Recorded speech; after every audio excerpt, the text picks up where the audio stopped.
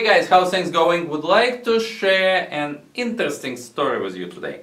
Had an experience with Koolance RMA recently, which is kind of weird, but you will be the judge.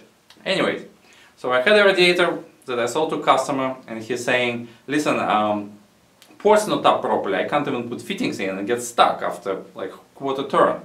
So okay, send it back, I'll check. So taking Koolance, this power fitting, try to turn, put it in, you know, I have half a turn, gets stuck, doesn't go on both ports.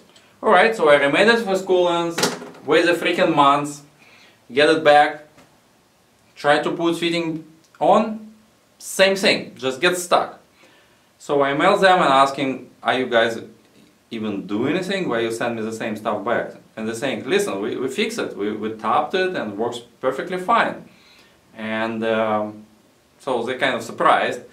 I'm even more surprised on my side, saying like, guys, I'm crazy? Telling you it doesn't go. And the answer came back as like, are you using Koolance fittings or not? And at that point I'm totally lost, like my blind mind blows. But I go to my stash of stuff, dig in it, find Koolance fittings, right? Try to fit the Koolance fittings in.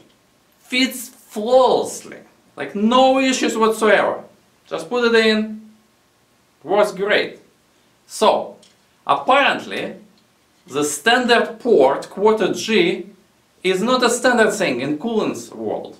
So, moral of the story, if any of you would like to buy Koolance radiator, you can't even use bits power, which is golden standard, fittings on it, or any other fittings. I tried LK, doesn't work, TFC doesn't work, so only Koolance.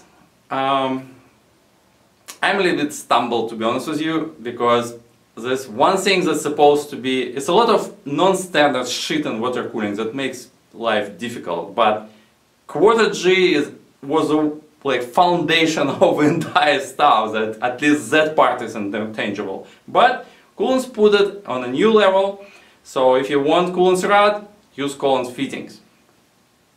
I don't even know what to say else. I'm kind of surprised. But feel free to put your comment below. I just share information.